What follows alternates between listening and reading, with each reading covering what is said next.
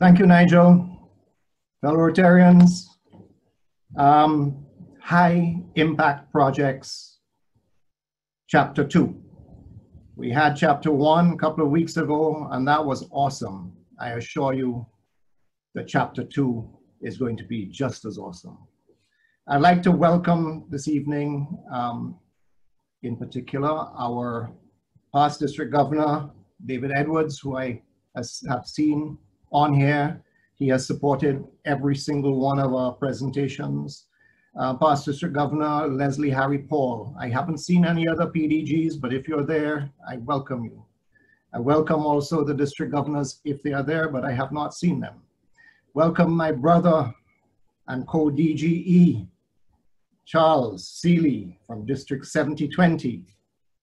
Welcome also our DGN, Sonia, and DGND, Leslie. I've also seen on the chat this evening our DMO, Audley Knight, and welcome him as well. We have two special guests with us this evening, folks, and I'm really excited to have them with us. And the first one that I have here is Patricia Schaefer, and Patricia is the Executive Director of New Gen Peace Builders. She is a peace activator and a peace fellow and a senior fellow in the Washington-based Peace Education and Alliance for Peace Building. Fantastic to have Patricia, and you're going to hear a lot more about her. And we also have Summer Lewis. I met Summer. I can't forget Summer. Just look at her hair when you see her. You can't forget her. This shock of red hair. But I met Summer in Hamburg, and from there we started the conversation. Summer is a Peace Fellow, and she works for Rotary International as the coordinator of Rotary's work with the Institution of Economics and Peace. So two special guests, fellow Rotarians. And of course, I want to welcome all of our leaders, both Rotarians and Rotaractors, to this evening's session. And fellow Rotarians, just join me for a second as we take note of what is happening in our world. Ask you just to observe a minute, not even a minute, a couple of seconds of silence as we show our respect to all those who are standing up for what is right. A couple of seconds.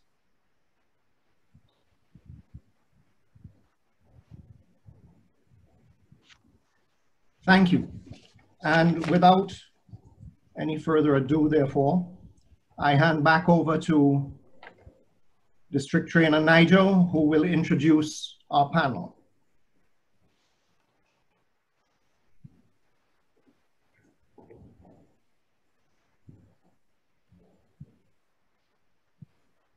Nigel? You're on mute.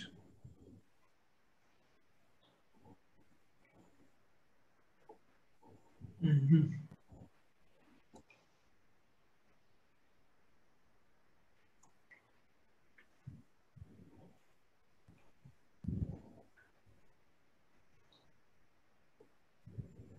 Sorry about that, folks. I just seem to have gone off. I was getting a little bit of trouble there.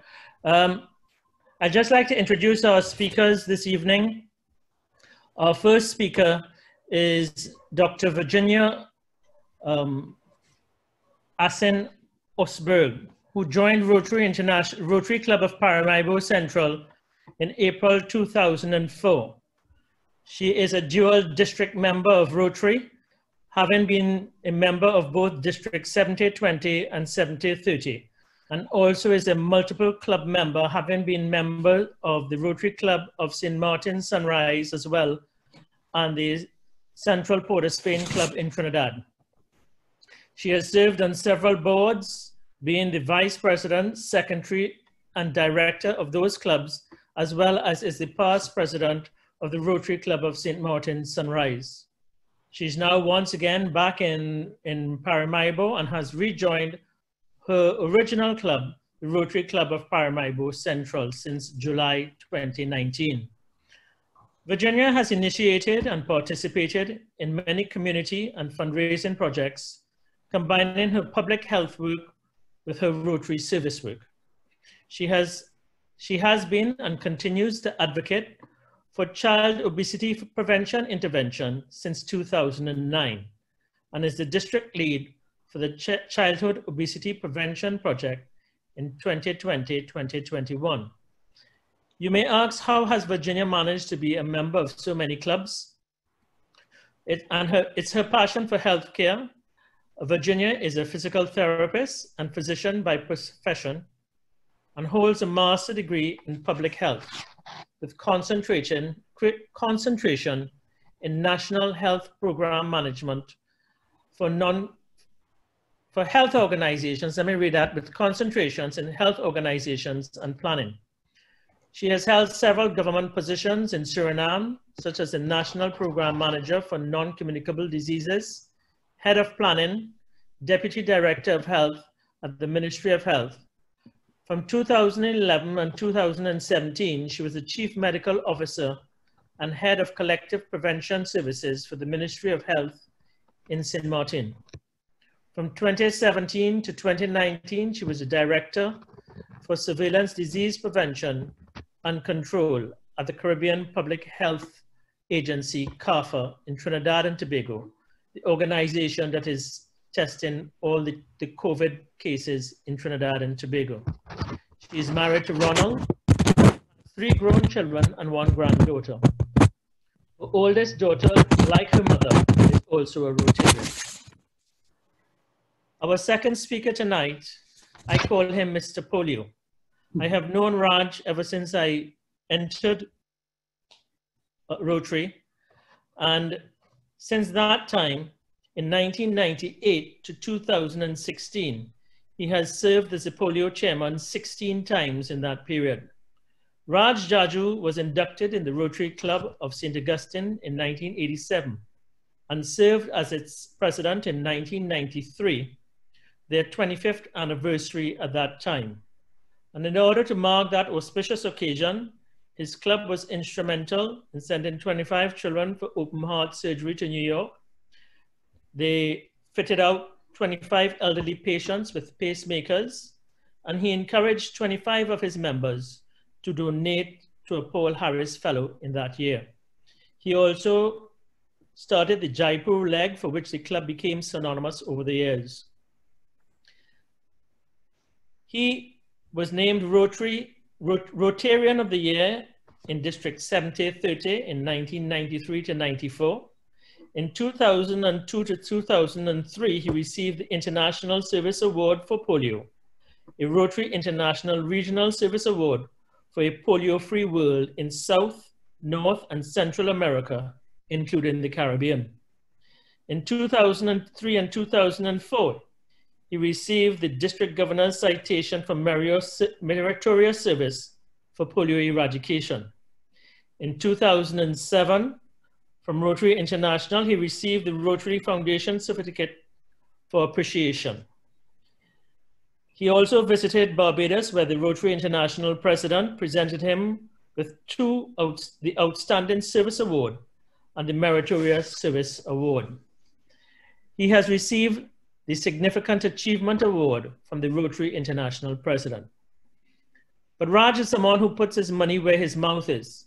And I witnessed in April 2013 at the district conference in Grenada, where he challenged Rotarians and clubs to give to Polio Plus and asked them to match as he put his money forward in pledging money for the Polio Plus program. Raj managed to raise 100,000 US in 10 minutes at that function. On a national level, he's the recipient of the National Hummingbird Medal Silver for community service. He's been the president of the Arima Business Association, and he's a former director for Habitat for Humanity. In May 2017, the Shaman Dharma Mahasabha renamed the El Dorado North Hindu School of 580 students the Raj and Sati Jagdeo El Dorado North Hindu School. He He's an entrepreneur, having formed several businesses on his own, and is married to Sati for the past 35 years. He has 3 children and 3 grandchildren. He and Sati are both level 3 major donors to the Rotary Foundation, with 3 diamond pins each. He has contributed 55 Paul Harris Fellows, and likewise all his children and grandchildren are Paul Harris Fellows, all having been donated to the polio program. I have always been in awe of his passion, and he certainly is someone who is a hard act to follow. Our third presenter is Debbie Rupchan. Debbie joined Rotary in 2011 and served as the president of the Rotary Club of Princestown in 2016 and 17. She's also served as director of the club boards on several occasions. Debbie is currently serving the 2nd term as the assistant governor and for the South Cluster of Clubs of Trinidad and Tobago, and is the Rotary District Peace Fellowship Subcommittee Chair for 2019-2020. She will continue to serve in both capacities in the upcoming Rotary year. Debbie is also a member of the Paul Harris Society. During her presidency, she focused on peace and conflict resolution and spearheaded her Rotary Club's hosting of a major celebration of the UN World Peace Day in collaboration with the mayor of the city of San Fernando and the Mediation Board of Trinidad and Tobago, titled A Call for Peace. A Call for Peace was not just a celebration of World Peace Day, but recognition of the need for a greater focus of peace and peace building within the city of San Fernando and Trinidad and Tobago, and was the introduction of Debbie's passion and journey into promoting peace. Debbie is known for wearing her Rotary Peace Pin as part of her work, as you will see in the photograph above. Professionally, Debbie is an attorney at law, engaged at a private law firm since 2009, and is a registered attorney on the legal aid panel, as well as she does lots of pro bono work for clients through legal aid clinics at Rotary outreach programs and otherwise during the course of her business. As a litigation lawyer, Debbie has been exposed to conflict on an almost daily basis, leading to a greater appreciation of the importance of peace and the peaceful resolution of disputes. She's a keen disciple of the teachings of Reverend Dr. Martin Luther King, known for his employment of nonviolence peaceful resistance to bring about change. As you will see, Debbie is standing next to the peace message, which says, "May peace prevail on earth," which is written in 4 different languages, English, French, and she probably acclaims San Fernando, the city, as a city of peace. Fellow Rotarians, I give to you, first of all, Dr. Vanessa.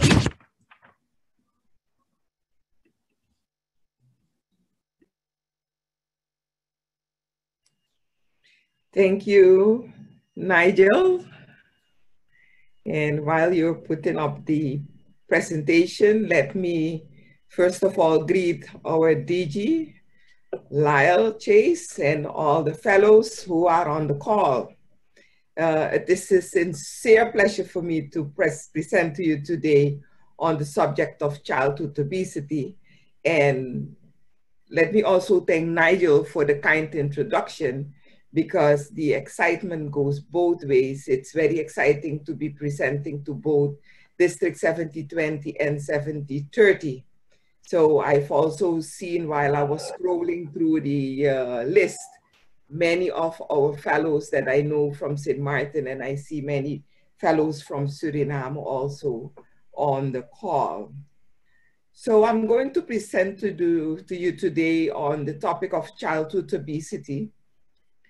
And although we realize that much of our attention these days goes to the COVID response, we should not forget that we still have a very big epidemic going on with chronic diseases, and that childhood obesity is kind of the precursor for many of these chronic diseases. So it's very fitting that we pay attention to that. And I do have to give credit also to our District Governor Lyle when we started talking about important topics to focus on for his Rotary year, that he immediately was keen on doing something with childhood obesity. We have modified it a little bit, and today I'm not going to go into much detail about activities that we will be able to do, but I'm just going to give you a little taste, like a little lick on what we can do as Rotarians in regards to childhood obesity. I also have to thank our supporter with the Brian, who is handling our slides. So can I have the next slide, please, Brian? So the presentation today is a very short one. I'm first going to say a little bit about what childhood obesity is and what the consequences are. And then I will spend a few slides talking about why it's such a big deal. And I will close by sharing with you what is needed and what we as Rotarians can do on this topic. Childhood obesity is, you don't even need a definition for that. You just have to look around, and I don't know how many of you saw some of the videos that were shown while we were in the waiting room, but childhood obesity is something that we are seeing now these days much more than we have seen it years before. It increased tremendously. And although we see it, there's still a definition for that. It's a group of children that are obese, and the obesity can be measured into what is called a body mass index, where you look at the weight of the child against the age of the child, and you look at where the child is on the growth chart. As soon as the child enters the 95th percentile or above, you know that the child is obese. And the consequences of childhood obesity, you will get the slide, so I will not go into the details of that. The consequences are severe medical consequences that a child can have, and it ranges from challenges with neurological problems, cardiovascular problems. But we shouldn't also forget the psychosocial challenges that a child can have when a child is obese, with all the bullying going on in school and the self-image of the child. So many medical consequences are linked to childhood obesity. Can I have the next slide? So yes, it's a big deal. It's a big deal because of the medical consequences. And I've already said it in the previous slide that obese children are more likely to develop a variety of health problems. And they are listed here. So obesity is a problem in itself. It's also a medical condition, and it can lead in later life to other conditions like hypertension, diabetes, heart diseases, depression, anxiety. So the list is there, and it's just a subset of challenges that an obese child will have, and when they grow into adulthood, they will be more likely to develop these challenges. Next slide, please. It's also a big deal because it's a growing problem, and this chart says it all. And every time I speak about childhood obesity, I use this slide just to show that around 1975, the percentage of children being obese was less than 5%. It was around 3%, even less than 3%. And gradually over time, just like we were talking about the silent epidemic happening with diabetes and hypertension, is the same silent increase happened. And you see that the increase at some point became a steep increase, so that now around this time, around 2016, 17, 18, and 2020, we see percentage of childhood obesity that are passing the 40%. So 40% of our children in schools, we see that around us, are overweight. And within that overweight group, we also have a big percentage of children that are obese, and some of them even morbid obese. And it's a growing problem. So we have to do something about this. If nothing happens, this increase will continue, and the challenges that go with the increase will also continue. Next slide, please, Brian. It's also a big deal because it's very expensive.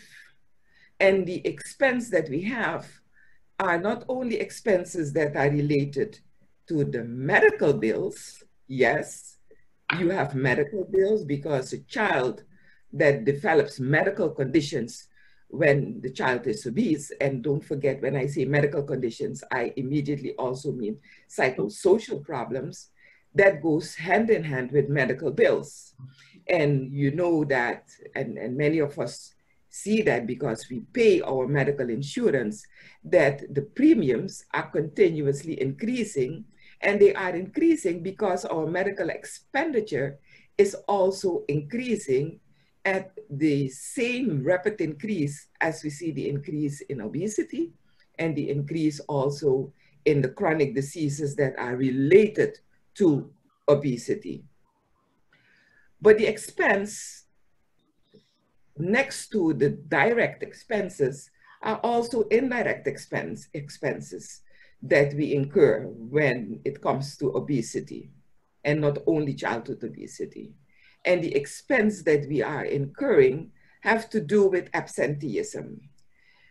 Many studies, so when I was preparing as the district chair, so when I was asked to be the district chair, I also did a lot of studies on what is the economic impact of childhood obesity on the economy. What is the impact? Because as a public health professional, you know the medical part of it, you know the health part of it, but you know that there is also an economic burden that goes with it.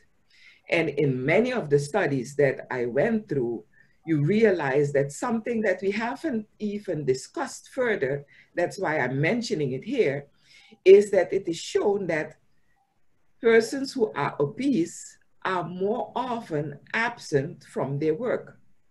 Let me haste to say that whatever we do with obese persons can never be used to stigmatize. So we shouldn't stigmatize persons, but whenever you have scientific information, you have to use that information. So studies have shown that persons that are obese are much more often absent from their work. But what it also showed is that even if they are present at work, it means that they are still absent because their production, their performance is less than the performance of non-obese person. And I'm not going to say what I said in my mind, but I wrote it down. So you can do the exclamation yourself. We are Caribbean people, so we know that. So do the exclamation yourself. But realize that when it comes to the burden of obesity, it's both medical, but also non-medical, direct and indirect. Next slide, please.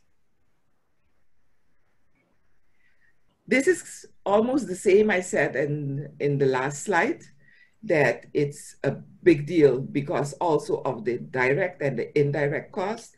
This is another way of showing you it with numbers, and sometimes numbers speak louder than just text. Here you can see the numbers. These are not numbers from the Caribbean. Unfortunately, we do not have sufficient data to be able to do these studies ourselves. But when you know that you can extrapolate that information and that it can be generalized to your own situation, you realize even if it wouldn't be the same type of numbers, it's in the billions that the expenses go. So either the direct ones or the indirect ones, the costs are in the billions. So we have to do something about that. Next slide, please. So what is needed? So I'm not going to go into much more length about the challenge of obesity. Now it's time to act. We have to act now. And I said it in the beginning, yes, we have to pay attention to COVID-19 because that's a serious challenge, but this will not go away. Even if COVID is gone, we will still have children. And if we don't pay attention and we continue to pay attention, we will get a bigger problem if we don't pay attention to childhood obesity. So what is needed? We need to get the children to drink more water, less sugary drinks. We're not going to go into discussions about the industry. So we're not going to talk about provision of sugar-sweetened beverages, but we are going to promote healthy behavior. And that's what we can do as Rotarian. What we can also do is promote healthy eating, not just as a word, but in deeds. Show children what it means to have a healthy meal, to eat a healthy meal. What should be on your plate? How can you get it? Eat more fruits, eat more veggies. One of the videos spoke about the 95210. I think this is something we will have to adopt and take over and do something with it. So make a note, 95210, because we can use it. Eat healthy, more fruits, more veggies, and exercise more. So that's what we need to do. We know if we look at the age groups in the world that children are around 1/3 of our population, but they are 100% of our future. So that's also a very important reason for us to pay attention and to do what is needed with our kids. Next slide, please. So if we know what is needed, we also should now be able to say what needs to be done. We have to tackle the issue head on. And although all children need to get our attention, for this coming year, our district governor is asking us to target a group, start with a target group. And we are proposing to target children in the age group 5 to 9 years old. That's a very critical age, 5 to 9 years. We have to target them in public and private schools. We know that children spend most of their time in school. That's where you will find all children, especially children in the age group 5 to 9. They spend a lot of time in school. This is where you will be able to target them. And we do it in both districts, 7020 and 7030. And when do we have to do that? Yes, the initiative is for 2020.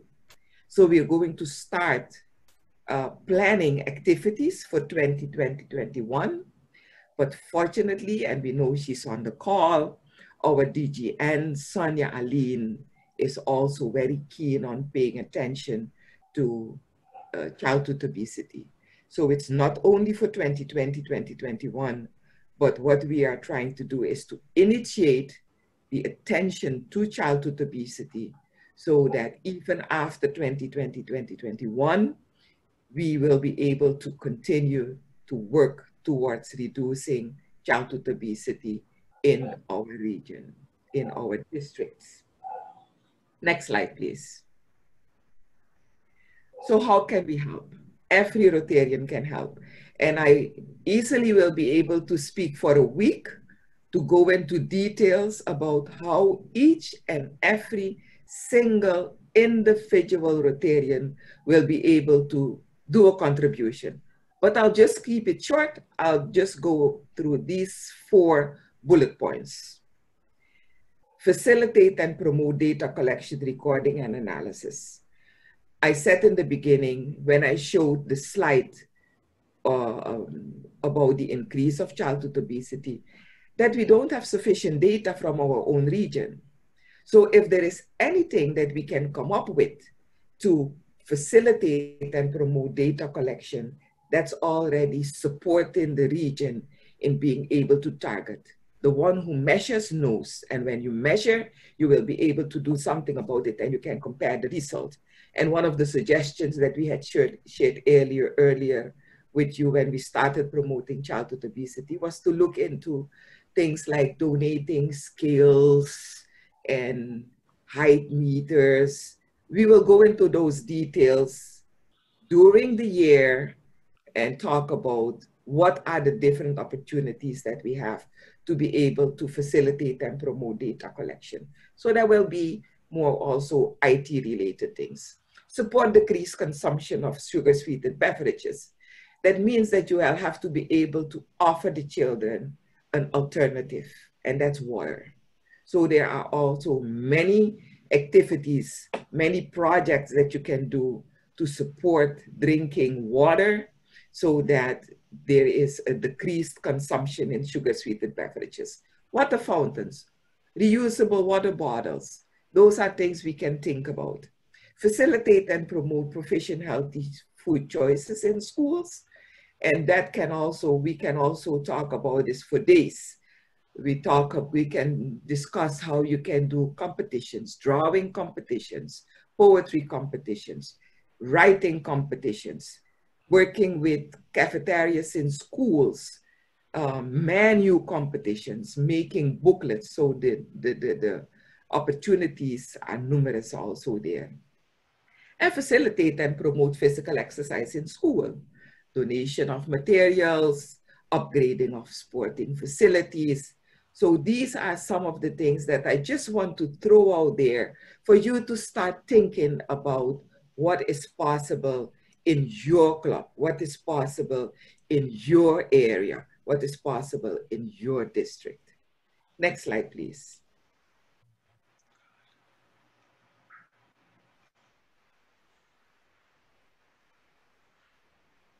Brian, can I have the next slide?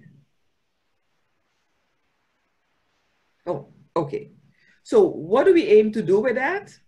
With all the activities, what we aim to do is reduce the incidence of childhood obesity in our community, reduce chronic diseases and cancers in adulthood, instill healthy lifestyle behaviors from a young age, and for Rotary clubs to make a meaningful impact and secure a healthier future for our children. And you know what the good thing is? All of these are measurable. So we will be able to show not only our outcomes, but we will be able to show our impact later on in years in the future. So I think that I'm almost at the end of the presentation. Can I have the last slide? We can make a difference. So let's do it. Thank you. And I now give the floor over to my fellow who was already introduced, the one we all know as Mr. Polio, Mr. Raj Jadoo. Over to you, Raj. Thank you, Virginia.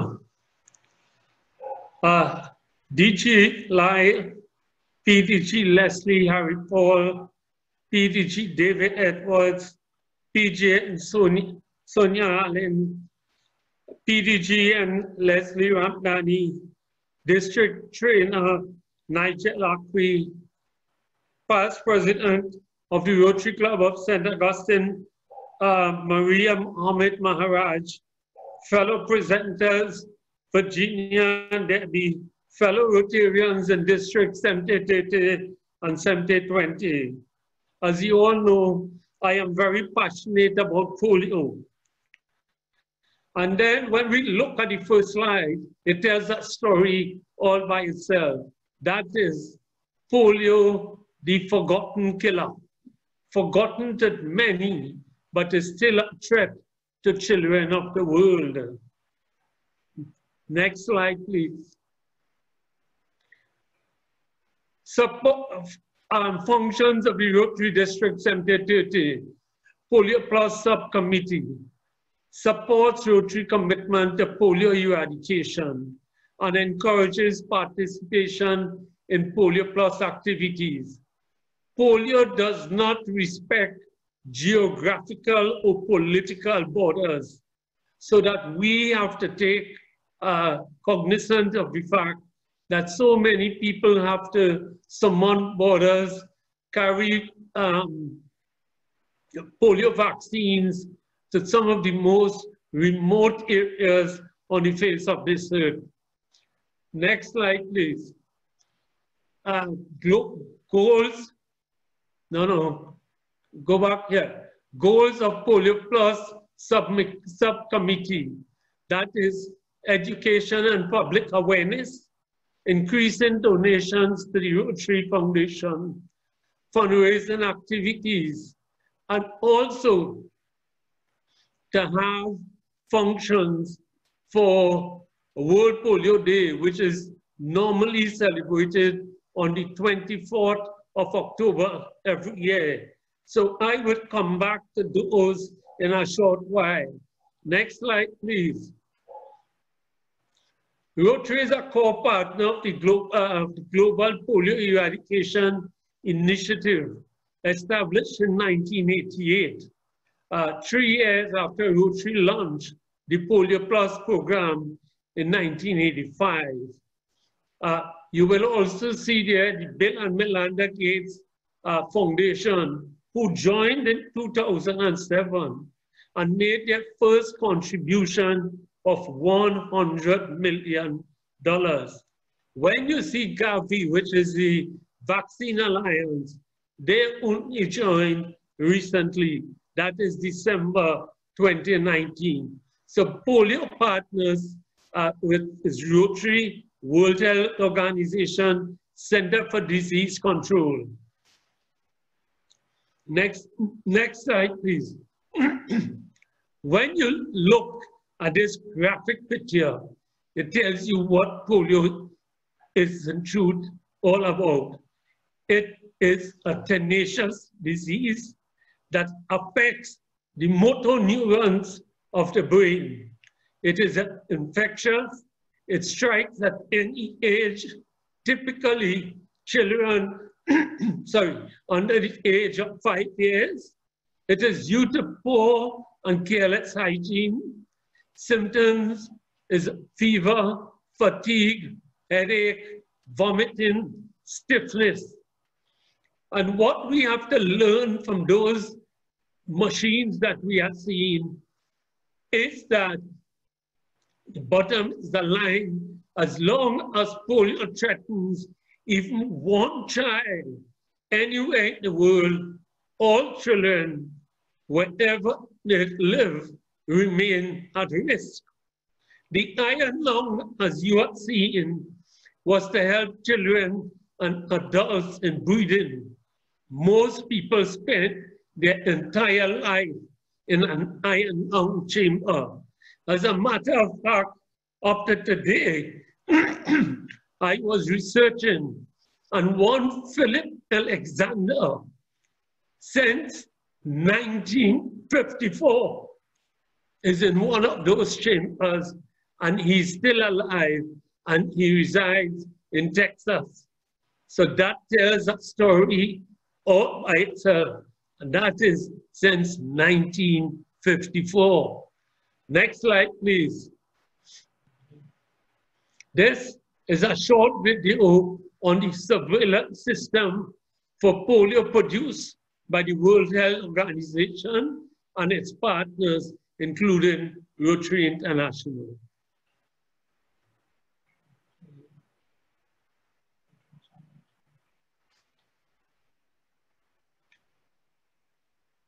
Maria, you got you? Virus begins with a sick child. One day, Amina wakes up unable to move her arm and leg. She is showing symptoms of acute flaccid paralysis. Her parents travel with her to the nearest healthcare center. Each case of acute flaccid paralysis acts as a signal that polio might be circulating. Because polio lives in the intestine, the health worker collects 2 stool samples from Amina. 146 World Health Organization accredited laboratories around the world test around 200,000 stool samples from people with paralysis every single year. From this vigilant testing, 99.99% of stool samples come back negative for polio.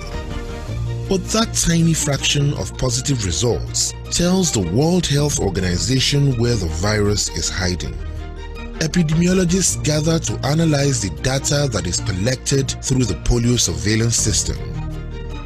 The answers they find help to predict the best way to stop the virus. In more than 70 countries, the World Health Organization helps to keep this system going.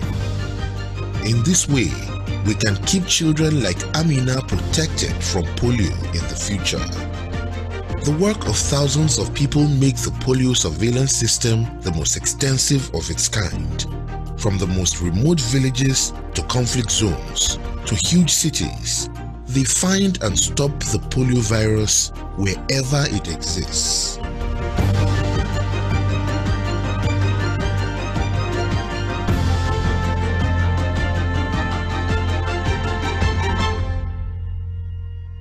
Next slide, please. There's no cure for polio. It can only be prevented. Do you know that more than 10 million children will be paralyzed in the next 40 years if the world fails to eradicate polio? We owe it to our children and the children of the world to get the job done. What we have done in 2004, we were able to immunize 170 million children in India in one day. 170 million children were immunized in one day, and Africa, some 25 million. That would tell you the extent of which the Rotary and its partners go to make sure that polio is eradicated throughout the world. Next slide, please. When you look at the map there, the world map, you will see that in 1988, the infrastructure resulted in the reduction of polio cases from 350,000 cases of polio per year in 1988 to 176 in 2019. The number of endemic countries of polio in 1988 was 125. In 2019, only 2 countries were reporting cases of wild polio virus. That is Afghanistan and Pakistan. And Nigeria has not reported a case of wild polio virus since 2016. So they have to wait 2 more years to be certified polio-free. When you look at 2020, we have only 54 cases. That is 43 cases in Afghanistan and 11 cases in Pakistan. And when you look at the map, you would see the 2 areas here in red, in the deep red, that is Pakistan and Afghanistan. But when you look at Africa, you see Nigeria is of a lighter color. Likewise, the whole of Africa is of a lighter gray, so that we are still looking at the African continent because we can never tell what could happen at any given time. Next slide, please. When we look at this map, we entered 2020 knowing that we had challenges to address and overcome to stop transmission of polio in endemic countries and sustain and build on progress in other areas. Then COVID-19 pandemic has been a curveball that nobody could have anticipated. And when you look at the map here, you could see more or less it shows up just as how polio was years gone by. This is a recent map that shows the countries affected. It is reminiscent of the map from the early days of our fight against polio, a virus that has impacted lives throughout the world and which, like polio, was not well understood and initially lacked a preventative vaccine or effective cure, therefore placing an extraordinary public health threat to communities and burdened the health system throughout the world. COVID is a public health emergency. Due to the unique nature of COVID-19 and the way the virus spreads, immunization activities, particularly mass immunization campaigns, including those for polio, has been paused. It remains to be seen how long this disruption will last, but it will most certainly result in more vulnerable children and probably an increase in polio cases. We were unable to immunize for the past couple of months some 80 million children. The focus required to combat COVID-19 pandemic will also divert already limited and finite human and financial resources. Next slide, please. When we look at the polio infrastructure, it supports the COVID-19 response. Polio Plus, the Plus in Polio Plus, Global Polio Laboratory Network, testing for polio and COVID-19. When we look at places like Pakistan, where we had so many problems, where our volunteers were killed, now there is a call center, and they are receiving calls from even the Taliban about COVID-19 and also for polio. Next slide, please. The polio infrastructure supports COVID-19 response. The Plus and Polio Plus continued. Community mobilizers educate on polio and COVID-19 prevention. The logistic officers for polio vaccine facilitate distribution of personal protection equipment, which also now carries the polio logo, which is End Polio Now. We have hundreds of thousands of healthcare workers who are moving from door to door and surmounting borders to make sure that every child is immunized against polio. And also, we are trying our utmost, because Rotary has built the base for polio eradication, so that we could continue doing the work in the prevention of COVID-19. What they have done in Nigeria, Pakistan, and Afghanistan, they are giving out soaps so that they can educate the people about washing their hands ever so often and changing clothes and having the right sanitation in and around the environment. Next slide, please. Next slide, please, Maria. Yeah. Rotary National Polio Plus Committee supports COVID-19 response.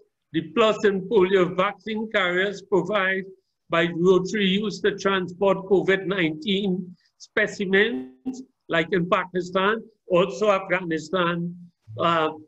Rotary Polio Resources Centers are being used as COVID-19 testing sites, which is a plus also for Pakistan. And there are food rations provided to needy families, both in Pakistan and in Nigeria. So that the Rotary International is very much involved with COVID-19. They have set aside a couple millions of dollars to assist with COVID-19. Next slide, please. Rotary National Polio Plus Committee supports COVID-19 response, providing personal protection equipment within polio logo now, as I said before. And they are now repairing ventilators in Pakistan and Afghanistan. Rotary established polio Ulema, a committee which is religious leaders in India, and they are totally focused on COVID-19. As you know, just as well as I know, COVID-19 would be here for a while until we get the right vaccine. And we have several countries in the world that are working on that presently. But we'll have to live with it for a while. Next slide. Polio work continues. Bottom line and call to action. Be proud that polio eradication infrastructure that Rotary has helped build in supporting COVID-19 pandemic, as it has for natural disasters such as Ebola, yellow fever, SARS, avian flu, etc. COVID-19 pandemic reminds us of the polio epidemics. Rotary's dual priority to support COVID-19 and polio eradication. Next slide, please. Bottom line and call to action again. We are to raise some $50 million is a fundraising goal for also the Rotary year 2020-21 and fully leverage the Gates Foundation 2-to-1 matching grants, more or less. District designated funds match 2-to-1 by the World Fund and then 2-to-1 by the Gates Foundation. Beginning immunizing children as soon as possible, requiring full Rotary leadership and encouragement. It is said that during the course of this month, we are going to restart immunizing children against polio. Next slide, please. Rotary District 7030 call to action. Education and public awareness. Increasing awareness of polio plus amongst Rotarians, Rotaractors, interactors, and also general public, especially relative to the fight against COVID-19 and other similar diseases. The onus would be on us to make sure that we get all the media involved so that we could educate the general public about polio and COVID-19. Next. The frontline health workers remain mostly women and they work tirelessly, some 100,000 workers, speaking to mothers about the effect of polio and also the vaccine. Also, we have thousands of medical officers assisting, and they are just doing this from service from their heart. As they say, service to man is service to God.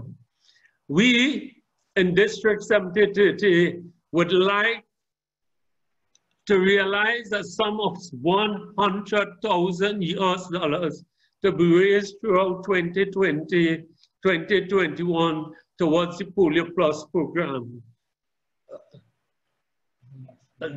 Next slide. Increase member donations to the Rotary Foundation. PHF incentive program to encourage members in District 7030 to donate to the Rotary Foundation. Polio Plus fund, that is some $25,000 cumulative contributions from members in District 7030 to the Rotary Foundation. The Polio Plus and PHF incentive program during the 2021 Rotary year, what I would like to do, PDG Lyle, is that I am willing to give 25,000 points that I have which could work out to 50,000, because I would be given 500 points to Rotarians, and who would put 500 US dollars instead of the $1,000, so they can become a Paul Harris Fellow. That therefore would give us a surplus of some 25,000 US dollars. So we are left with some $75,000 so that we could raise. Hopefully, we are to speak to all the various clubs at a later date so that they can get some of their members who are on the periphery of becoming major donors. And if we could get them to become major donors, and if we could get other members of the Rotary fraternity and friends to make a contribution towards polio eradication. And hopefully, we are looking at about $30,000. And then we have a difference at $35,000. And with that 35,000 US dollars, I would like that every Rotary club have a fundraising event for polio eradication.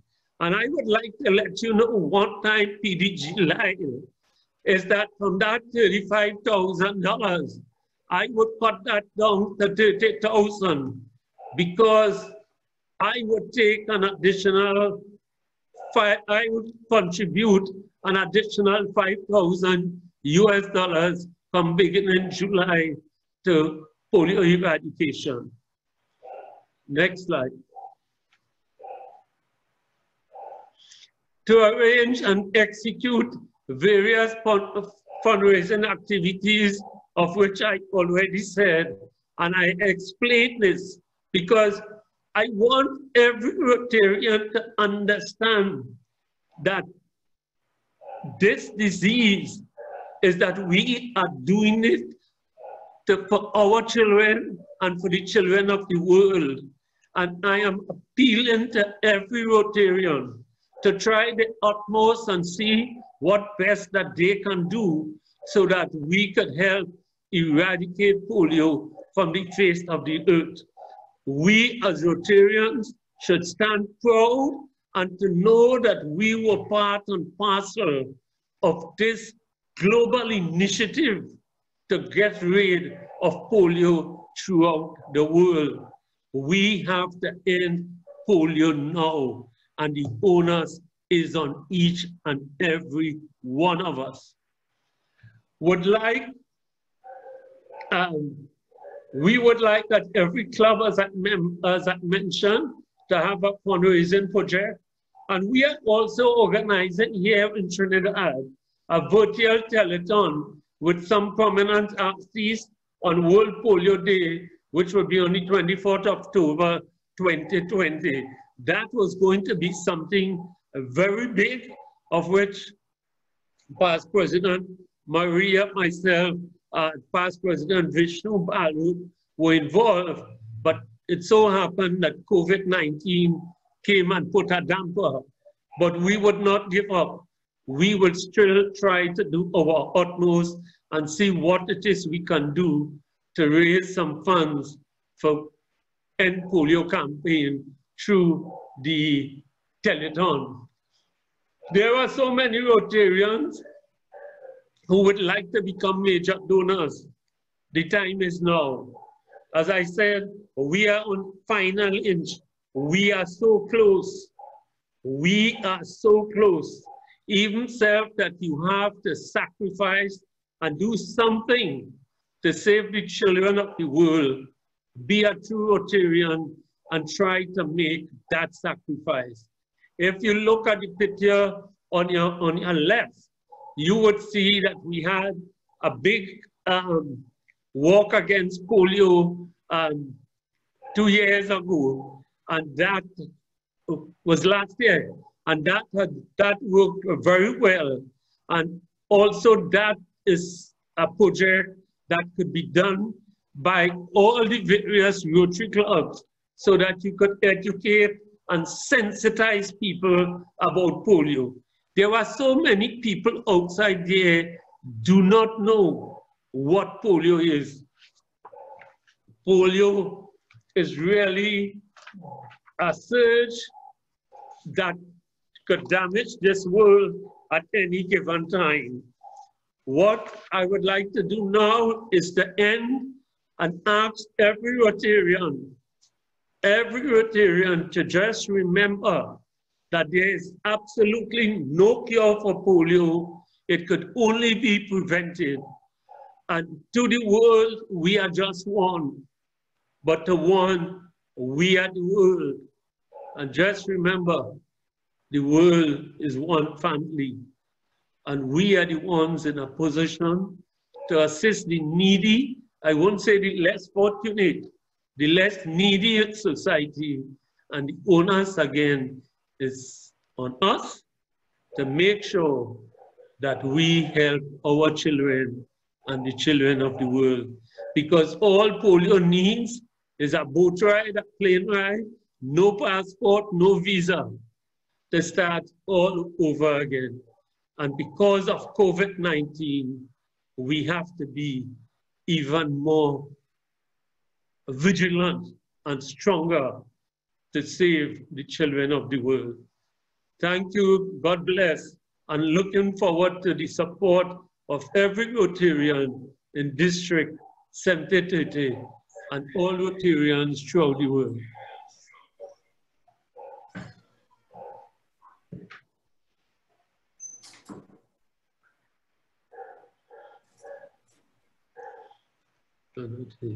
Our next presenter would be Debbie. Thank you, Nigel. Good evening to all. I acknowledge the presence of Rotary Institute for Economics and Peace Partnership Coordinator, Summer Lewis, and Patricia Schaefer, Executive Director of New Gen Peace Builders, with us tonight. I want to share with you how the District 7030 Peace Committee came into existence. DG, Lyle, and I are both strong advocates for peace. We both shared the concern that while Rotary and its members as practitioners of development directly build the optimal conditions for peaceful societies, there was a need to focus on peace directly as an area of focus within our district. Recognizing this imperative, we saw the need for a committee to focus the district's energies on peace towards bringing about a culture of peaceful social interactions and of peace being the foundation of all our engagements to complement Rotary's own commitment to diversity, equity, and inclusion as reflected in its DEI statement, and that is that Rotary values diversity and celebrates the contributions of people of all backgrounds, regardless of their age, ethnicity, race, color, abilities, religion, socioeconomic status, culture, sex, sexual orientation, and gender identity. The circumstances surrounding the tragic and unconscionable death of George Floyd, which inflamed passions and has led to riots and protests across the world, is a live example of the need for a culture of peace, and that now more than ever, we need to embrace peace by rejecting racism, by building tolerance, by appreciating that we all belong to one race, the human race. All concepts which are built into our DEI statement, but which we need to embrace under peace as an area of focus.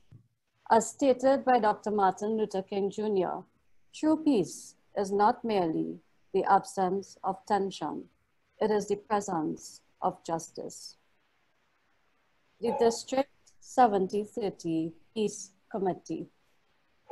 We do not underestimate the enormity of the task, but undauntedly, we assembled what I consider to be an A-team, comprising Rotarians Marguerite Nushaya of Suriname, Brian Ramatali of Trinidad, Christine Charlot of French Guiana, Carlotta Walcott of Guyana, Heather Toll of Barbados, and I as chair, a diverse team of committed Rotarians united by the ideal of giving peace a chance and of promoting peace with a mandate to establish peace in District 7030. As Mahatma Gandhi so wisely stated so long ago, there is no path to peace. Peace is the path. What is peace? I want to invite you to think for a moment about what is the meaning of the word peace.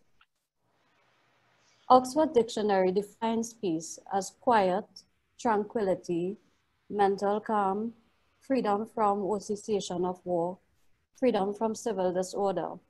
I submit to you, peace is that and more, and in all its meanings holds a unique status in Rotary.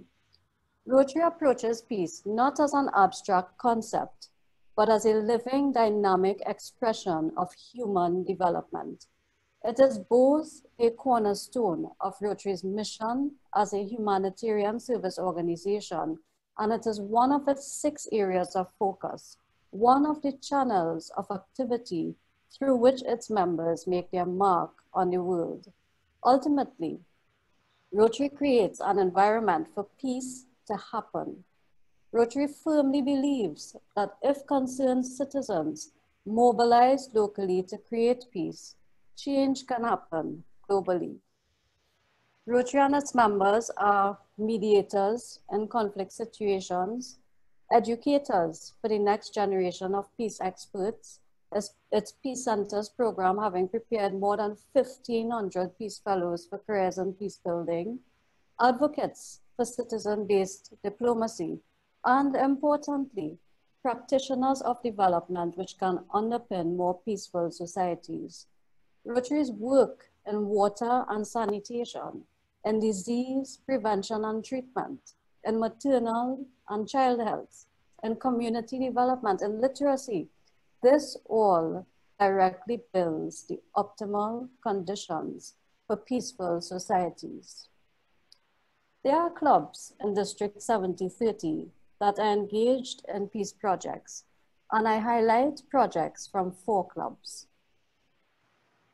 The Rotary Club of Paramaribo Residents panel discussion on peace.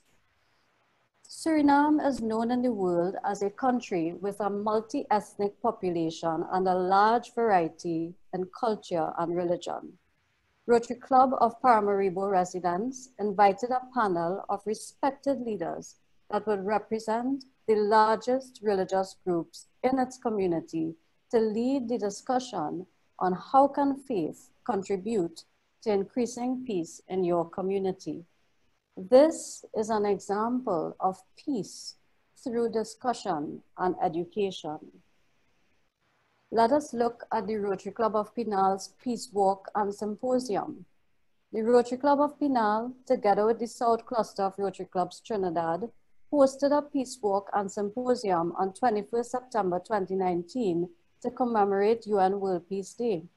The event was attended by Rotarians, interactors, police, youth clubs, the judiciary, I was there, and many others who participated in a candlelight peace walk prior to assembling at the Naprima Boys Auditorium, where its president, Dr. Misir, presented on the Global Peace Index 2019.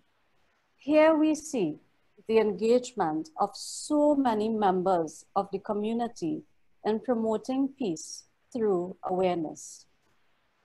Let's look at the Rotary Club of Cayenne's youth program and milk distribution.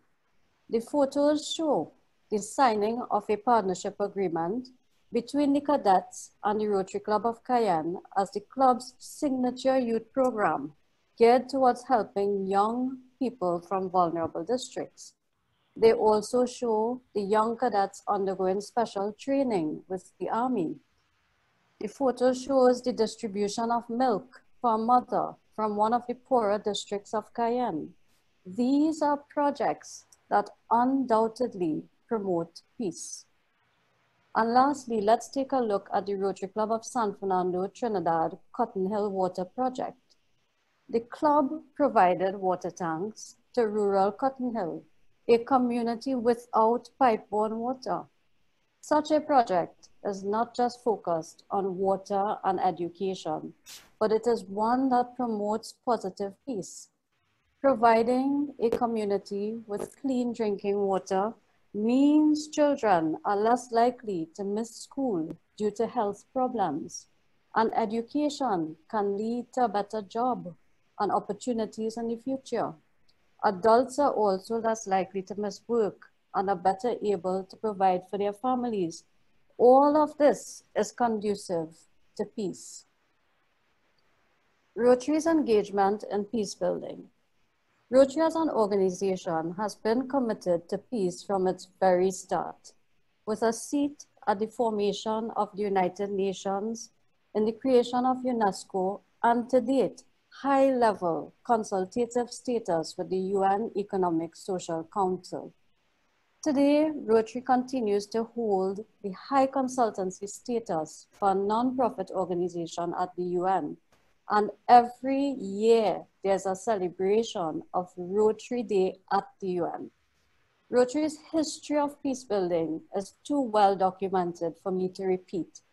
There's a very useful document from the RAG for Peace titled Rotary's Peace Milestones, which would be available on the district's website with my PowerPoint after the session.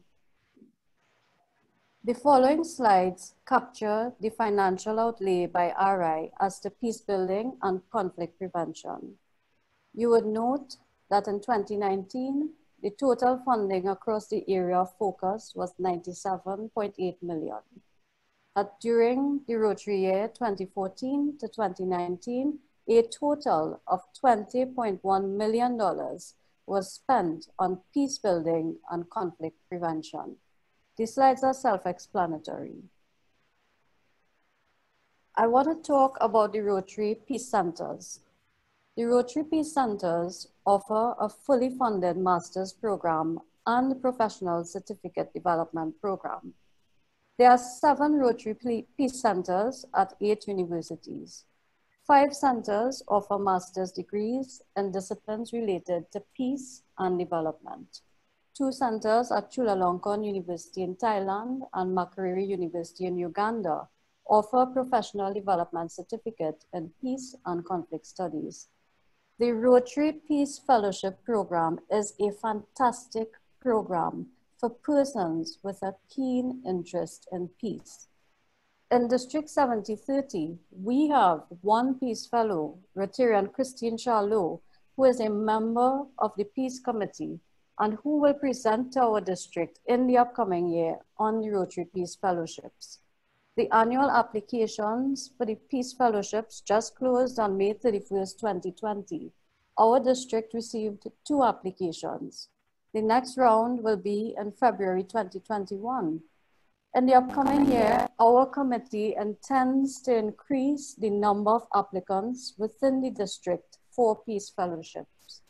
Now, there are restrictions as to applying, and I have done a comprehensive document on the Rotary Peace Fellowships, which will also be made available online after the session.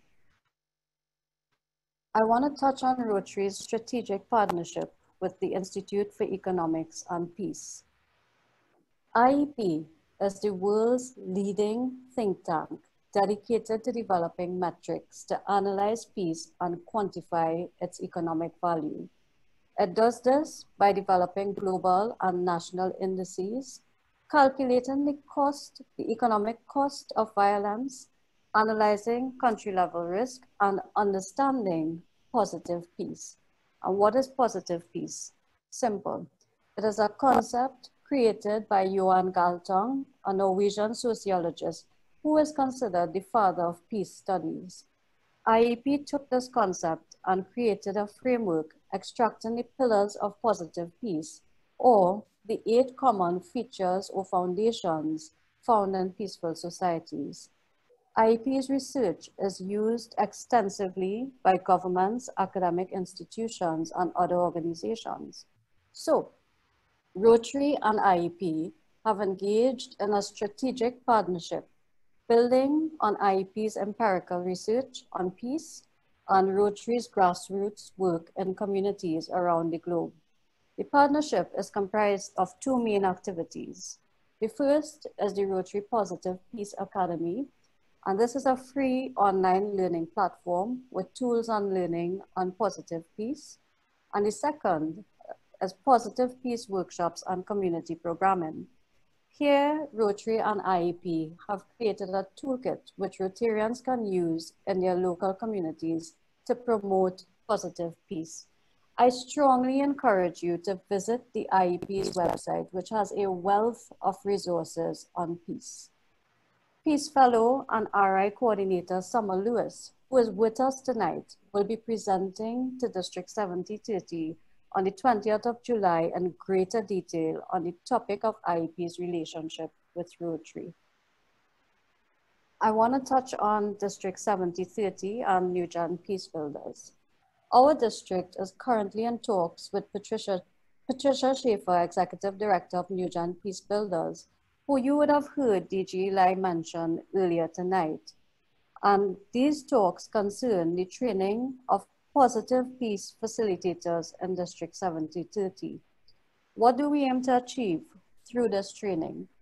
Our goal is to equip civilian peace builders to be the first district to model positive peace activation to scale, to train, facilitate Rotarians, Rotaractors, interactors with and as connectors to community leaders and organizations. Rotary can't solve it all, but Rotary can convene and bring forth skilled, positive peace facilitators who have experience producing quality projects, and that is the outcome we would be aiming for.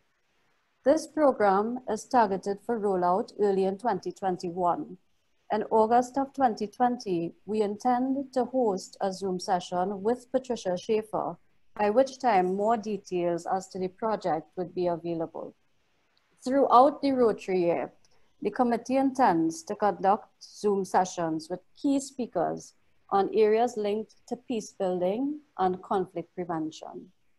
September 21st, UN World Peace Day.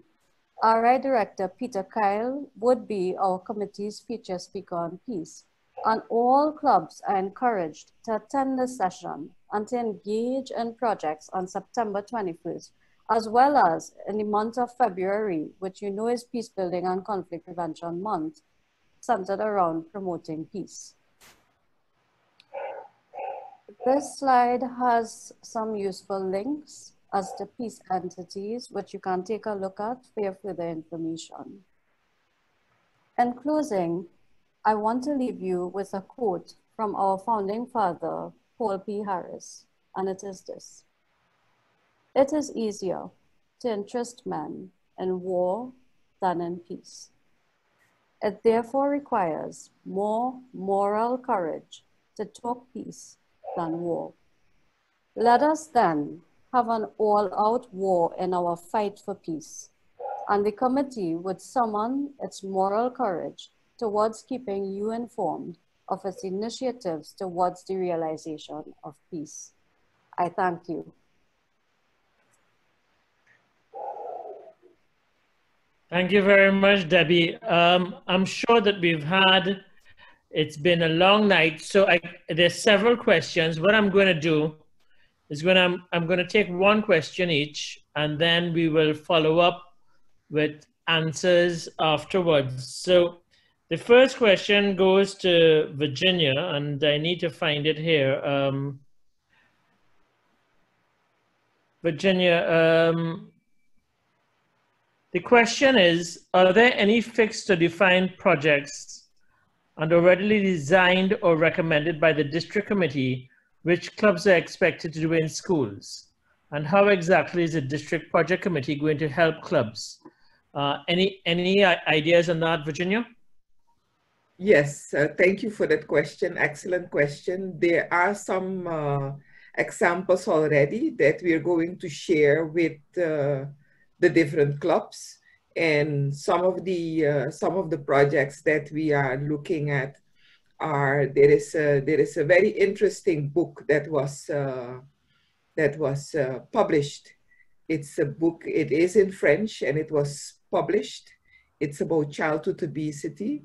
And we're looking into translating the booklet also in English, so it can be made available online in soft copy, and clubs can then use that book as an for information sessions and make printouts and share with schools or share with libraries. So that's one example. But we also have other suggestions that we are going to roll out. In earlier communication, we had shared that information with the different clubs. So what we are going to promote is to look into promoting drinking water in schools, things like supporting schools to have water fountains that children have access to water, and also share water bottles. So those are some of the examples. And of course, as district leader, we have a team, and I should have introduced my team. I don't have them with me, but we have a team of different experts. It's some from different member countries. So with the team, we are going to also provide support to all the different countries. And I will be reaching out to them either through the AGs or directly with the presidents, so that guidance will be there. Thank you very much, Virginia.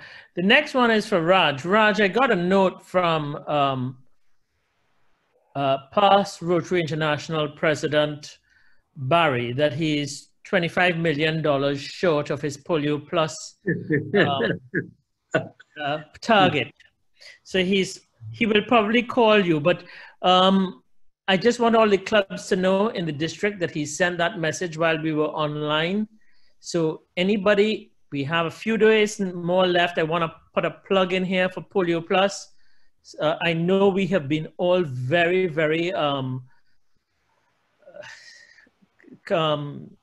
occupied with the COVID, but polio is still a reality, and we are short $25 million. So that is on behalf of past Rotary International President Barry.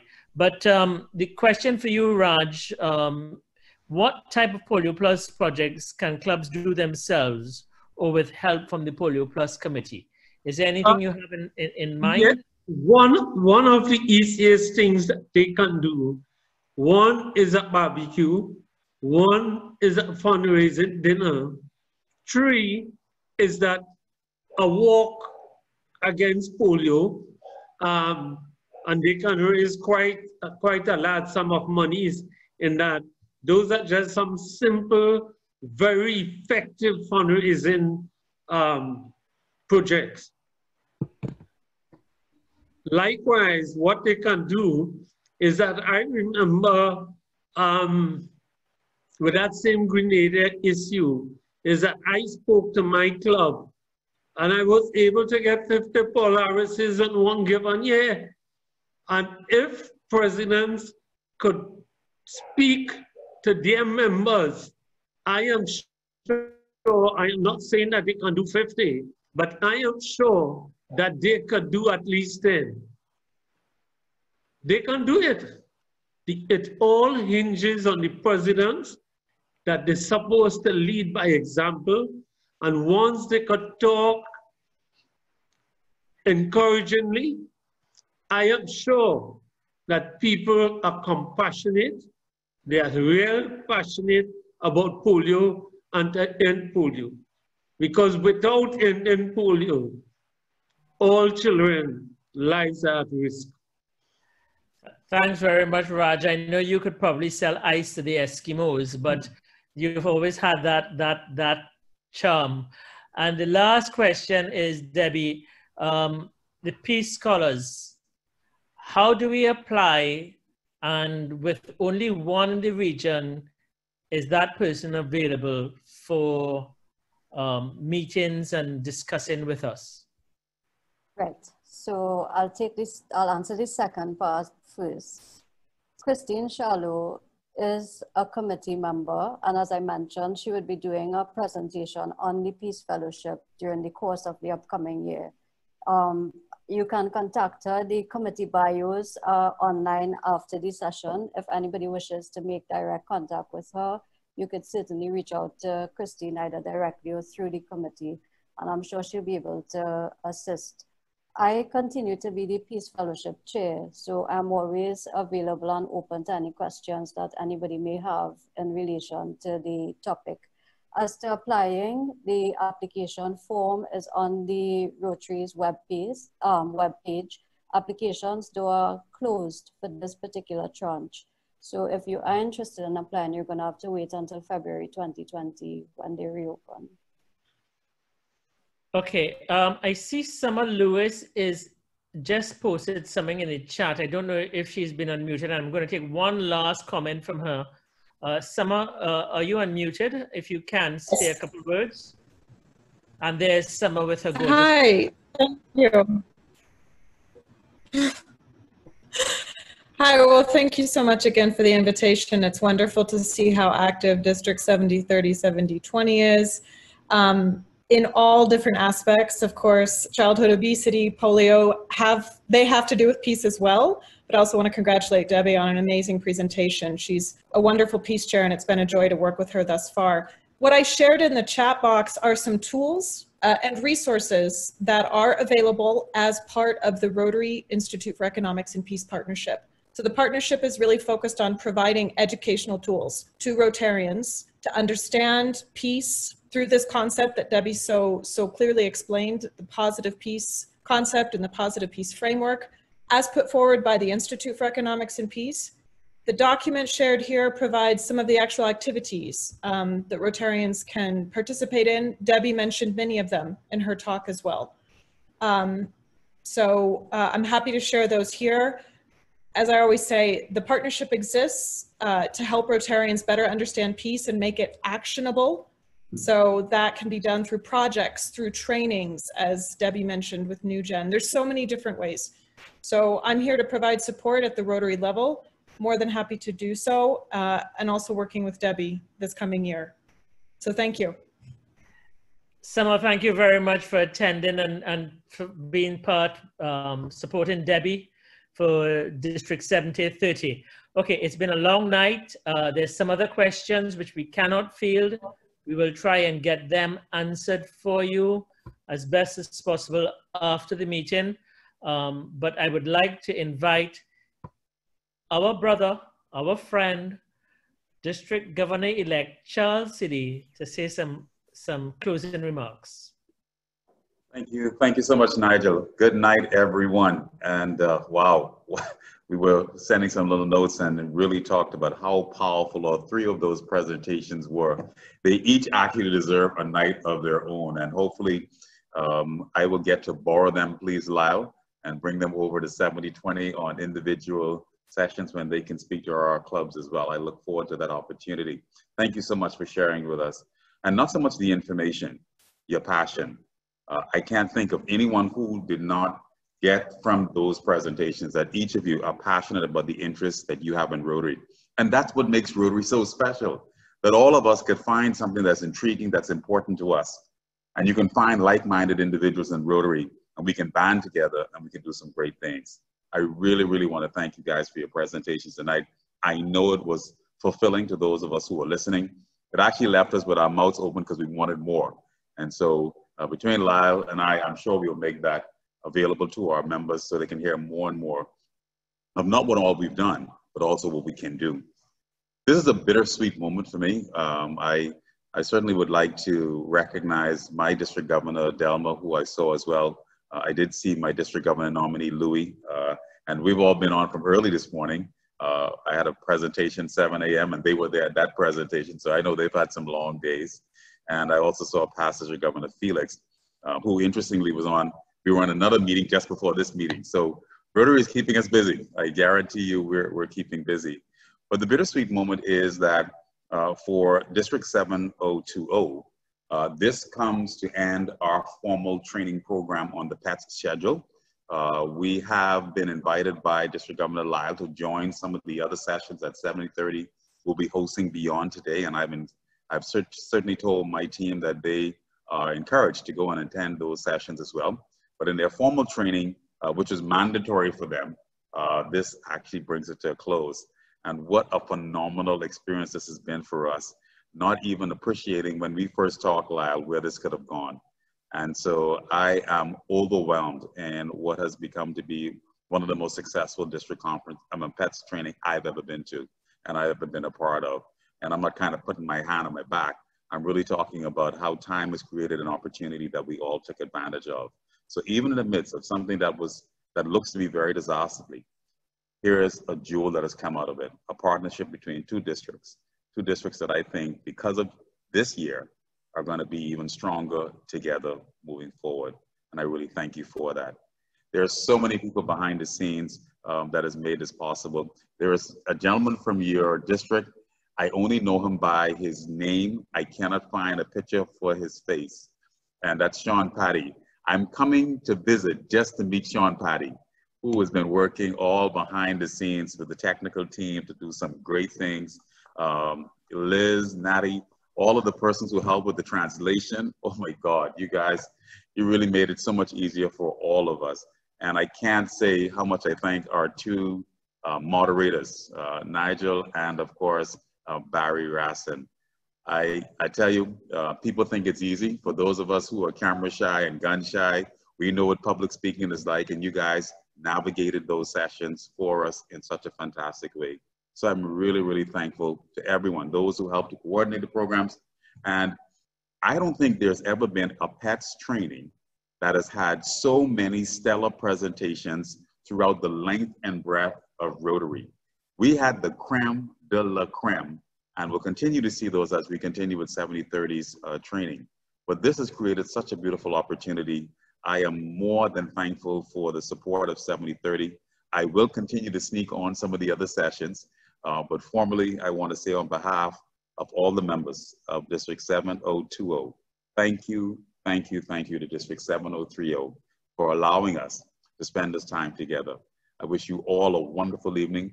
For us in the Bahamas, it's we have a holiday tomorrow, and so that means I just have more free time to do more work. But for those of you who don't have that, trust that you will enjoy your weekend, and I look forward to the many opportunities that we will have once again to share and to do good. Thank you all, and good night. Thank you, DGE Charles. It's been an absolute pleasure. And while you may have put me in the same boat as past RI President Barry, we're in the same storm, certainly not in the same boat. So I wouldn't want to be in his boat. But it would be remiss of me not to ask DGE Lyle to say a few words, because this is your last day and parting is such sweet sorrow. Thanks, Nigel. I don't want to keep people back, but Charles, my brother, it has been an absolute pleasure. And to all of those Rotarians in District 7020, I sincerely hope that I can come to your conference next year. Charles, either we got to do it together or we got to make sure that we can come to each other's conferences, right? So it's been phenomenal, and we're going to miss you guys. We have on Saturday we have Stephanie Urchek. We're dealing with strategic planning, and then we've saved the best for last. So if you want to see Sean Patty, you got to show up on Tuesday the 9th, because Sean Patty is presenting on Tuesday the 9th. Okay, so I look forward to seeing you then. Take care, everybody. God bless. Stay safe. Thank you very much, DG Lyle, and thanks very much to all the presenters who did a phenomenal job tonight. To all the background people, Liz, Abe, to the translators, Hervé, Vicky, and Natalie, and of course, Sean Paddy, the anchor in the background. Good night, have a safe evening, a great evening, and we look forward to seeing you again. Good night.